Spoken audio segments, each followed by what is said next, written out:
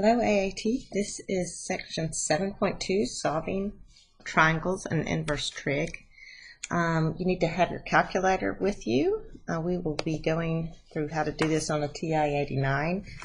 My calculator here has a little damage, so we'll have to ignore that. But first thing, we need to make sure that your calculator is in degrees. So as I zoom in here, right down here at the bottom, see I have RAD, which is radians, a different way to measure angles. So you need to make sure yours has DEG, which is degrees. If you are in radians, you're going to go to the mode button down here. And the mode button will bring up, if you can see it on mine, down 3 or 4 choices down is angle. And you need to toggle to the right, down, and to the right to make sure that you are in degrees. Push enter twice and see now I have that DEG at the bottom. So make sure you are in degrees on your calculator. All right, so we are setting up and solving right triangles. Whenever you're asked to solve a right triangle, that means to find all of the sides and the measures of the angles that are not always there. Remember, for to use trigonometry, we can think of the sine of the angle or cosine of the angle, tangent of the angle will equal ratios, and we talked about, we can write that as SOH, CAH, and TOA, which is SOHCAHTOA, or Oscar had a heap of apples, as long as it's in the order sine, cosine, tangent. So we might want to write down those ratios first so we'll remember which is which. So here, these trigonometry ratios are for right triangles. So we're only using right triangles for this part of our trigonometry. So if this is 40, the two non-right angles have to add up to 90, because 90 and 90 is 180 degrees in a triangle. So this one must be 50 degrees. Okay, so I should start out using what I have. I'm going to use that 40-degree angle, and that 10. This 10 is the adjacent side to the 40, and the y is the hypotenuse. The x would be the opposite. So if I wanted to find x first, that would be opposite and adjacent to that 40-degree angle, which is tangent. So the tangent of the angle equals opposite over adjacent, and everything has to be in the right order. And so we're going to solve for x, so we're going to multiply 10 over to the other side, and 10 times the tangent of 40 would equal x. On your calculator, you put it in, on a TI-89, you put it in just like you see it. Again, I apologize for my calculator being not pretty, but there's a 10 times the tangent. So there's times and tangent.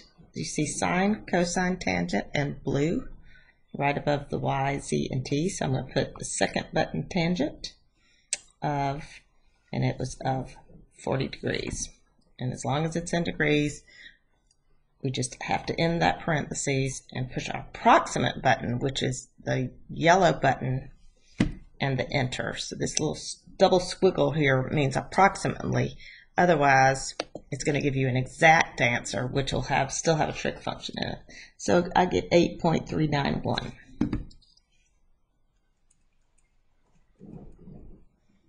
So I have that side, 8.391. I have that angle. Make sure it's clear what you have. And so I got to find one more side. So I'm going to still use that 40. I could use the 50, but I'd rather use something I already had. Don't do a trig ratio with the 90. It's not going to work. This trig ratio is about the non-right angles, the acute angles in the right triangle. So if I want to find the y, this is the hypotenuse and this is the adjacent side. I'd rather not use that decimal since I just found it in case I punched something wrong. So which function has the adjacent side and the hypotenuse? That would be our cosine. So the cosine of the angle, 40 degrees, equals the adjacent, which is the 10, over the hypotenuse, which is the y. Make sure you put it in the right order. I need to multiply the y up to the other side. Y times the cosine of 40 degrees equals 10. And to isolate the y to get y alone, I'm going to divide by the cosine of 40 degrees. That's just a number. You have to keep the cosine with the 40. And so I'm going to put in my calculator 10 divided by the cosine of 40. So let me clear that out. 10 divided by the cosine is the blue button cosine of 40, and make sure you end your parentheses or else your calculator is going to give you an error message. Put the approximate button, yellow button, enter, and I get 13.05, 13.054. Those are certainly reasonable answers. When I look at these, it should be 054, not 54. When I look at these sides, I can see that they would work in the Pythagorean theorem. The hypotenuse is the largest side. Okay, so let's work on this next one. So here I have 12 degrees. These two acute angles have to add up to 90. So if I want to find this angle, I'm going to do 90 degrees minus the 12 degrees, which is our 78 degrees. And then I'm going to let's find A first. So A is the opposite side to the 12. I'm going to use the 12 because that's what was given to me. And the 20 is the hypotenuse across from the right angle. So opposite over hypotenuse is sine. So the sine of 12 is the opposite, which is A, over the hypotenuse of 20. Multiply the 20 to the other side, and A is 20 times the sine of 12. And we put that in our calculator. 20 times blue button sine of 12 into the parentheses, push the approximate button, 4.158. I like writing it on my triangles, so I know what I've done and what I haven't done. So now we want B. B is the adjacent side to the angle, the side that's next to it that's not the hypotenuse. So adjacent over hypotenuse would be cosine. So the cosine of 12 degrees is the adjacent, which is B, over the hypotenuse 20. So B, if I multiply 20 to the other side, is 20 times the cosine of 12. Put that in my calculator. 20 times blue button cosine of 12 into my parentheses, approximate button, 19.563. So now I have solved both of those triangles. It's a good idea to circle or put a box around all your answers so they're easy to find, either down below or up on the figure, so your teacher won't confuse any of your answers. So you can use trig ratios to help you determine the measures of angles in right triangles. We use inverse trig when we're looking for the angles. So remember, when you see something like this, a sine of an angle equals a value. The value is actually a ratio of two sides. So if you do the inverse sine, the opposite of sine of that ratio, you will get back the angle. All right, so for instance, we know that the sine of the angle 30 degrees is 0.5. We could find that with our calculator. So if I do the inverse sine of 0.5, that ratio 1 to 2, I'm going to get back the angle. So inverse sine gives you back the angle. And the inverse functions are the yellow functions: inverse sine, inverse cosine, and inverse tangent above the y, z, and t. So on A, B, and C here, we're just trying to find the angle, not to solve the whole triangle. So if I'm looking for an angle, make sure it is inside the function. So it's going to be the inverse sine, cosine, or tangent of a ratio is going to equal the angle. So it's what that function is actually equal to. So if I write it as my regular sine function, or cosine or tangent, first I got to figure out which ratio I have.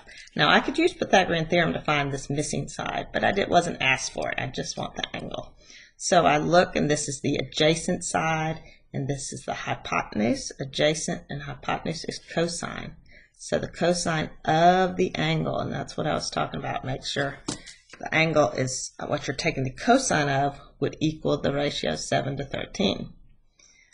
To get x alone, to get cosine to the other side, that's when you're doing an inverse operation. So you're doing an inverse cosine of 7/13.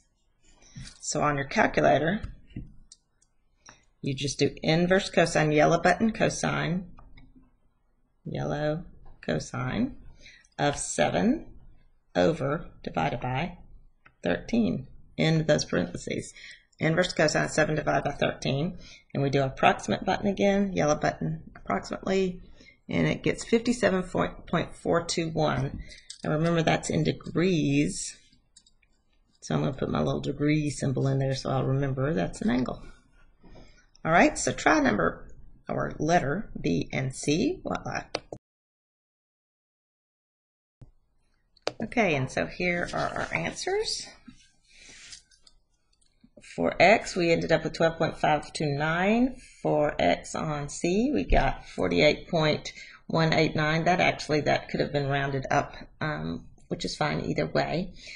Notice here my ratio for tangent, opposite over hypotenuse, was 4/18. If you want to simplify that first and make it 2/9, you're welcome to, because it's the ratio of the two sides. So you'll still get the same answer. You could simplify this 10/15 to 2/3 first if you wanted to, and you'd still get the same answer.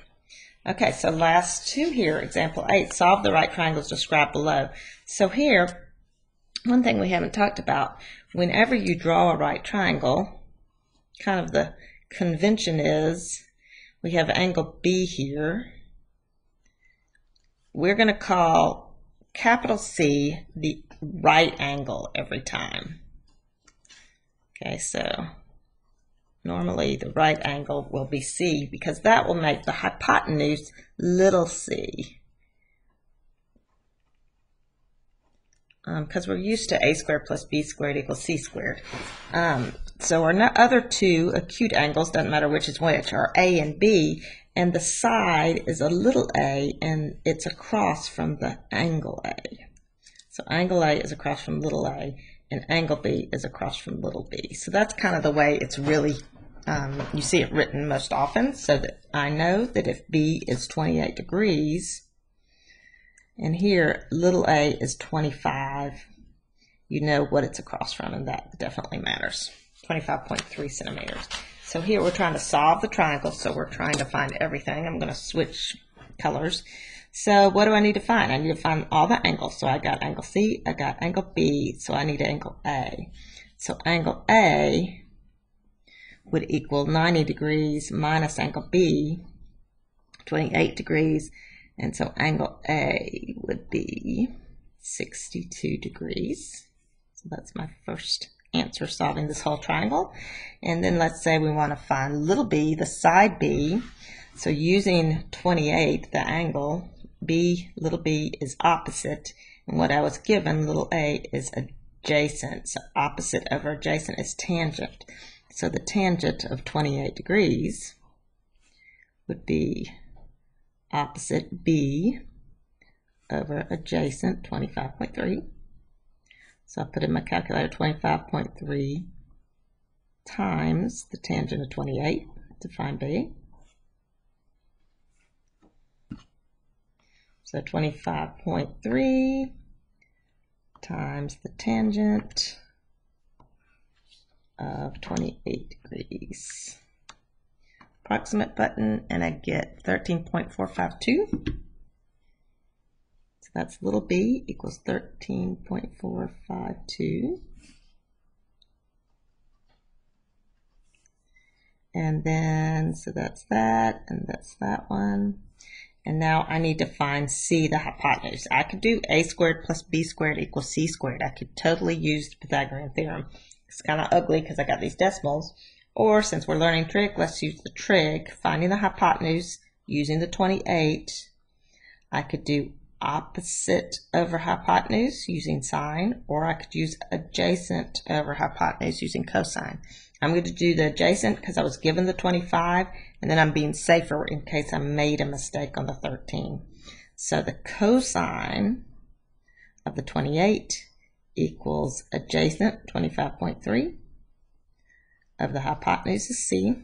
This is the kind where we're going to divide. You multiply the C up to the other side, and then you divide by the cosine.